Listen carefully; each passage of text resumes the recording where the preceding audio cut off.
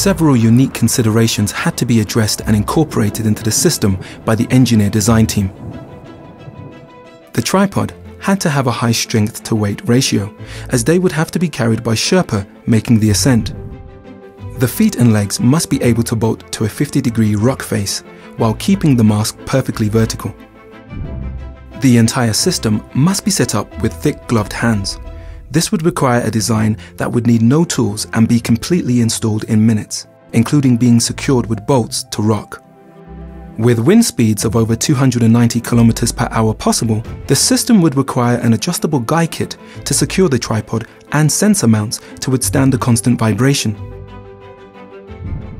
With the possibility of damage caused by flying rocks and ice, redundant sensors and solar panels would be included. To distribute the weight among the support team, battery packs are designed to be split up.